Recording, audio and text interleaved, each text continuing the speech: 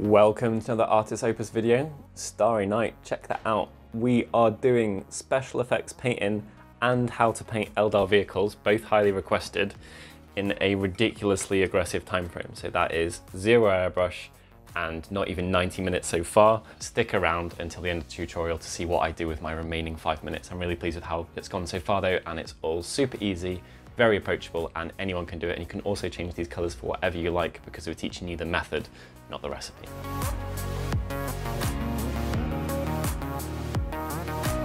So we have our ship here. It's been base coated with Nagroth Night. Now you can do that with an airbrush or you can do it with smushy stippling, as I often do on the channel. And then next color wise, all you're gonna need is any bright red. So Evil Sun Scarlet, I've got there on the palette. I'm actually gonna try out some of this because I've heard some good things and I've been really enjoying using their white recently. So let's give the Pro Acryl a little bit of a bash. We're going to be stippling, of course. I have an XL. We may well be dropping to a smaller brush for some of the different sections. One drop off the back of the brush in there, kind of work that in well. It's been a while since we've done a large ship on the channel. Many of you are probably familiar with exactly the same type of sequence that I go through on these generally. So I'm just going to be, if I've gone from purple to red, just to get that a little bit more delicately, I'm going to be using a mix of the two. That proportion is entirely up to you. I'd say this is probably about 50-50 though, and that is what I'm going to be transitioning to as the first layer. So there's a little bit more moisture in the dampening pad that I would normally use. That's absolutely fine though. That's just going to keep things thin, keep them smooth, and it's going to avoid the buildup of unnecessary texture. Now a little bit of texture is absolutely fine, but we don't want any more than we're after. So just using a slightly more dampening pad is a really good way to help achieve that. So go all over the model in this exact way, and basically I'm only going to be stopping this towards the lines of the panels.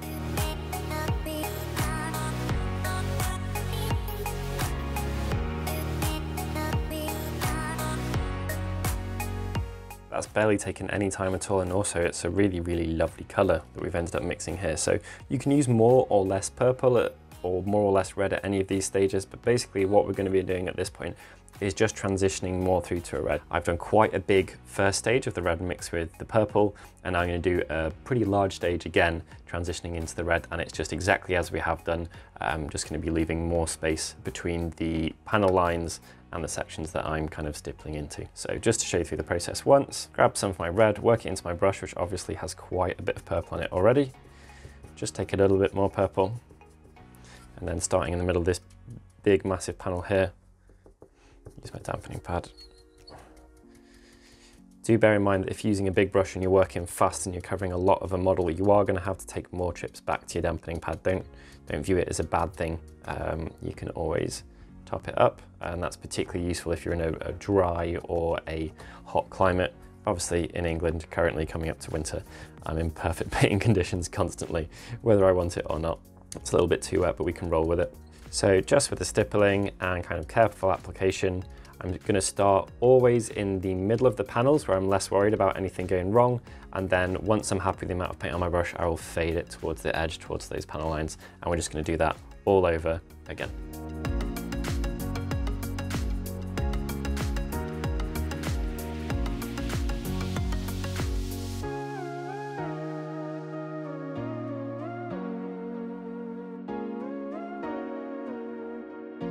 I've been timing this, not on screen, but the time's been off to the side, and we're looking pretty good. I haven't done the front section. Basically, I've got something there that I'd like to try out. Also, it gives me the opportunity to show two techniques at once. So we've built up this red, really nice with the stippling. I just need to give this wing some more neat red attention because it's not quite as bright as the others. Okay, so at this point, I'm done with the pure red. Now, I'm using another Monument paint here, but I've kept to one that has a direct GW equivalent. So Fire Dragon Bright is available instead of Pro Acryl's Orange. You could transition through Troll Slayer, Wild Rider if you wished, pulling them into each other. Now the red will be stronger than the orange just because it always is. It doesn't matter what paint range you're using. I've not used this before, so we're going to do some discovery, and hopefully I've not been too unsubtle here. That looks to be about right. Generally speaking, when you do these first steps, they can look a little bit worrying. So just make sure that you've used your dampening pad, you're not using too much pressure, you've not oversaturated your brush, and then if you have made any mistakes that you do need to fix, they're actually pretty easy to fix. All of these, without exception, you should be starting your strokes at a section you want to end up being super bright. So that is why I've started in the raised middle section of this. I'll do the same with the fuselages, stuff like that, and then I'll work my way to bits where I'm less concerned about kind of, once I've got a real idea of how my brush is behaving, how my color is behaving, that's when I go to the areas where I want to be more subtle. So the stuff around the tails, stuff like that.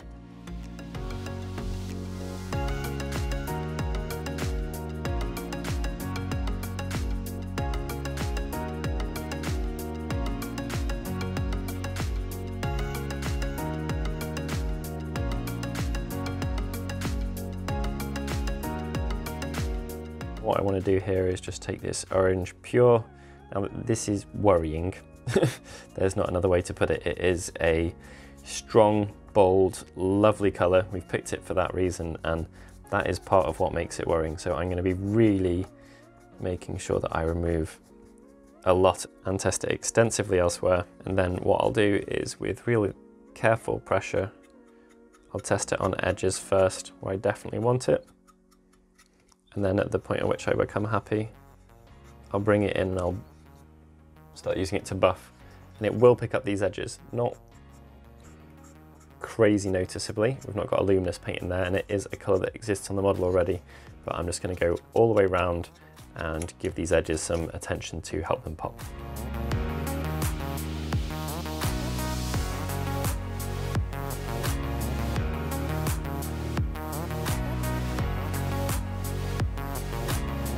Here I've got a little bit of Vallejo's fluorescent yellow on my palette, just a tiny bit.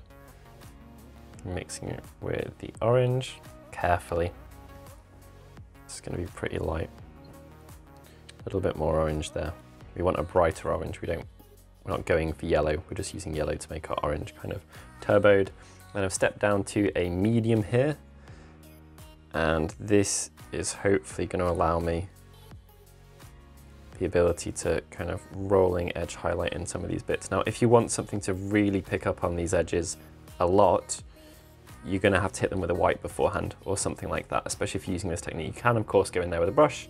I'm not for this one. I want it done, I want it finished, I want it speedy. That's the reason I'm not, but can do that. And then the other option, of course, is to give it a varnish and then make the gaps between the panels darker with a wash or something like that, and that will in turn make the edges look brighter in of themselves. You could use an oil wash for that if you wanted. I've got some masking tape here. I have removed a fair portion of the stick from it on my clothing just by placing it literally like on like that, pressing it down and then pulling it off. And now what I'm going to be doing is, I've got some funky ideas here. So the reason I've not painted the front is because I want to make this model look as if it is phasing in or out of some type of camouflage. So I've just ripped a random pattern here. Now, I've never tried anything like this. I don't know if it's going to work, and you're going to get to see live how it goes or doesn't go. So fingers crossed as far as that's concerned. I've carefully chosen to end at a point where I can do this without kind of it really getting in the way as far as the model's concerned. So there we go, we're masked off, and now we are ready to press it down very thoroughly and then kind of work out what we're going to do with the front of this. In this mix, I have a little bit of Huldra Blue. It's been away on a hiatus, but it's back. And I've put in a little bit of Nagrath Night because that was our base coat, and then just a normal black night as normal. I've used Vallejo's black for that. Now, if you've got an airbrush, I'd airbrush this. Like genuinely, I would thoroughly recommend doing that instead of doing it with brush, just because with brush, you've got more chance of it seeping in under the tape. So a couple of tips when you're doing this type of masking. You want to stipple at your thing at 90 degrees, exactly 90 degrees, and then your brush is less likely to slip underneath. So I'm going to be stippling carefully around that area with slightly drier paint than I would normally use. I'm not going to be using wet, because if you use wet, it is more likely to soak its way under and kind of with capillary action just do bad things around that masking tape. That's not what we're after. So once I've got a base coat around that bit, which is the bit that I'm worried about, which I will base coat in the minimum way possible with drier paint than I would do normally, then I can undercoat the rest of it however I like, but that is the worrying bit. So not too thick, not too wet, and take care and go at it at exactly 90 degrees. Rest of it you can undercoat however you want, and if you do have an airbrush, just for your own peace of mind, I'd recommend using that for this section. Okay, so this is extremely experimental. Hopefully this works out all right. The idea that I have is to, over our deep blue black base coat, stipple some other colors thinly, and because they are being stippled over black, they should, in theory, go over it in a way that doesn't basically go over it without having amazing coverage. So I'm going to try and stipple a band of blue, a band of off green, and a band of off purple across it. I'm trying to suggest different hues in a night sky, and we'll see how it goes. Now, time to get really frightened. I've got my little nylon brush that I use for everything in the world, including cleaning up models. And whoa, okay.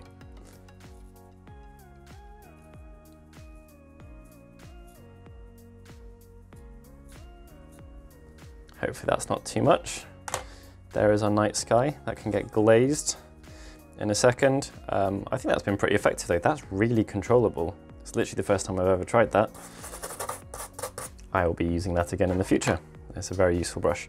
So there we go, that's that. There's not too many kind of slip ups on there. It seems to have been quite consistent. I've not accidentally got it on the rest of the vehicle. So now with a couple of glazes, I think I should be able to kind of suggest the night sky. I'm gonna wait for that to dry properly though, otherwise I will absolutely ruin everything.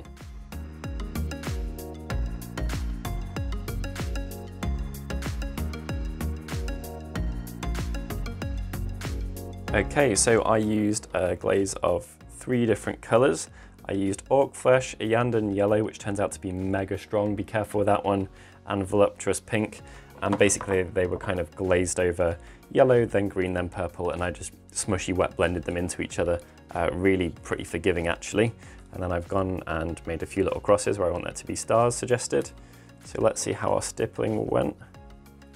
That is a pretty clean bond. Line, break. Bond's definitely not the right word.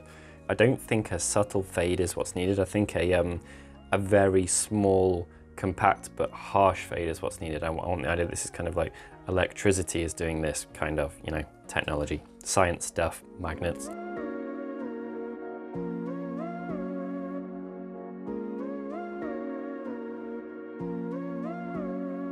So I've got the white line down, which wasn't actually as bad as I thought it'd be, and it has really added to this kind of effect that I'm going for. Just that harsh line's not exactly what I was hoping for. So what I'm going to do here is mix a little bit of Warpstone Glow with some Moot Green.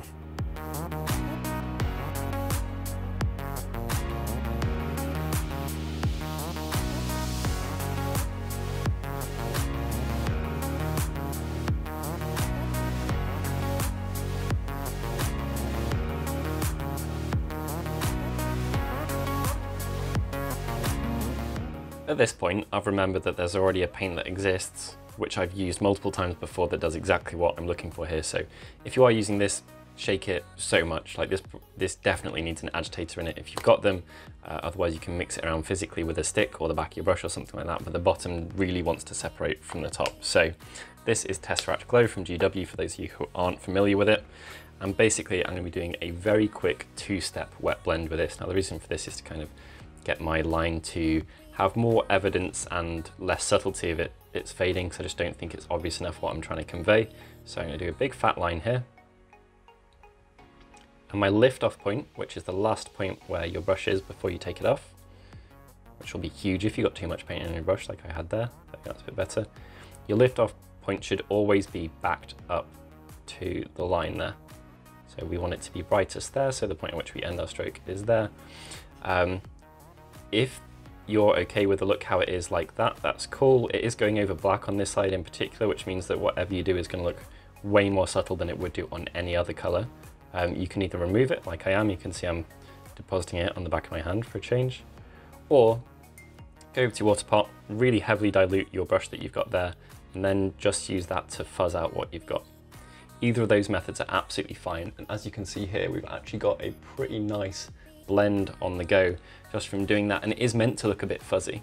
So one thing to note, if you are doing this and you're giving it drying time, let it dry like that, because the paint is going to run down in this direction up to the line, and don't try and do both of these at once, because if I were to fuzz over that line now, then the lowest point is going to be here, whereas now the lowest point is the line, so I can't really make any hardcore mistakes, he says, doing it this way. But this is a really good way to do it, and I think it's a super solid method for getting that fade that we're going for. So I've got a few more minutes left, let's go.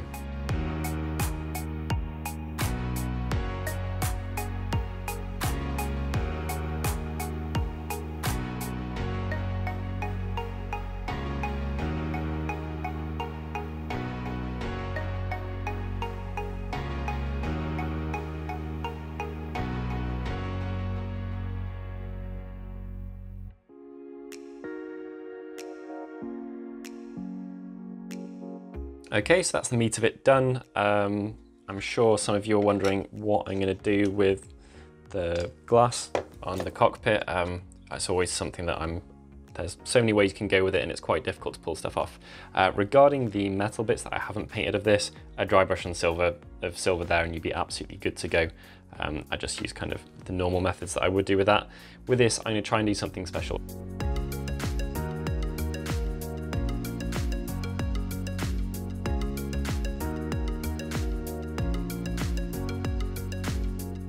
All right, turns out my timer stops at 1 hour and 39 minutes and 59 seconds. Carrying on the theme of the kind of random splotches and all that stuff, I'm just going to continue to do kind of semi-opaque washes in different colors. Now you can keep things lighter on one side or darker on another, entirely up to you, or kind of go with any themes you want, or literally kind of follow a planet that you've got on screen or something like that.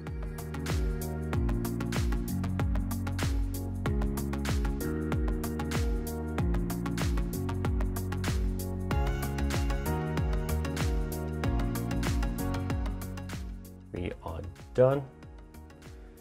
I think that kind of final effect has been all right on the cockpit window.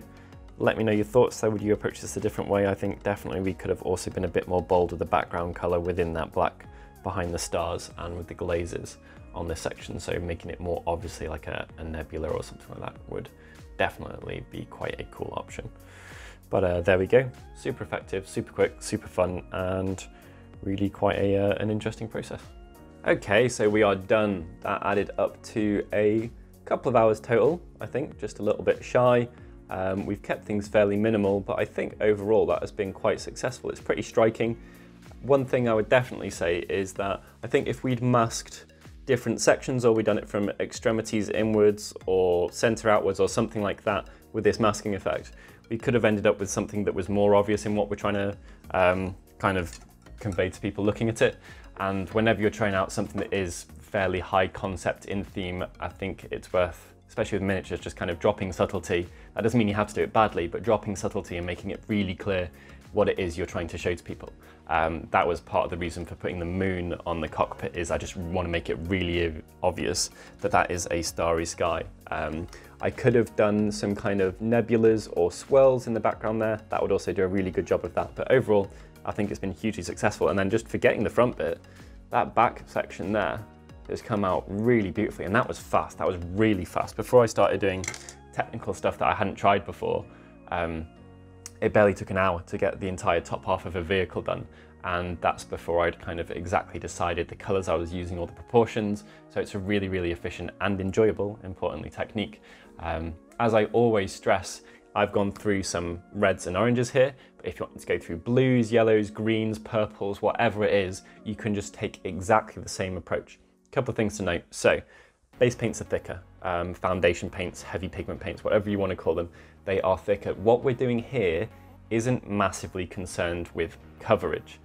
Because we're stippling, we're adding on layers and layers and layers and layers and layers, you can apply airbrushing techniques more than kind of blocky, flat layering techniques. So our first layer didn't cover perfectly, and neither did any of the following layers. So you can use layer paints rather than base paints, and that might help you achieve a smoother result. Also, they're slightly less opaque, so if you're looking to build up kind of transitions and blends and all that stuff, you can do that in a couple of ways. You can add more water, easily done, dampening pad, or even off your palette if you're careful, and you can use paints that aren't quite as heavy coverage. So layer paints, even transparency paints if you want it to be really tricky, or put some washes in there or anything like that. It's absolutely fine to add in technical products or properties to help you achieve what you want to do. You could even put a bit of glaze medium in with your color, or just lamy medium or something like that. So that's a really good way to get super smooth transitions, particularly on something that's all over the place shape-wise. If it's just a flat panel, you can just do it more carefully. But in terms of something this organic, that's a really good way to go about it. So let me know what you think. If you have any ideas about how I could have done the de-cloaking effect better, let me know. I think maybe I should have had the glow just coming from one side to suggest that it is cloaking from one side of the vehicle to the other. But you know, learning experiences, everything that's there is a tool for you to be able to use and apply in your own ways. And I would absolutely love to see how you're applying it in the future.